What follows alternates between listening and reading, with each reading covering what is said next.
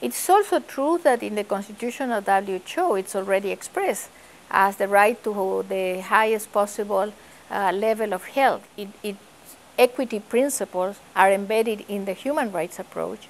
And then in the Declaration of Alma-Ata, now we have endorsed by all the countries in two very important and crucial documents. In the strategic plan, where the countries have committed to incorporate the approach of human rights into the definition of the program of technical cooperation and the interventions in key public health problems, and also in the Agenda for Health of the Americas 2008-2017, where the approach of the right to health has been incorporated.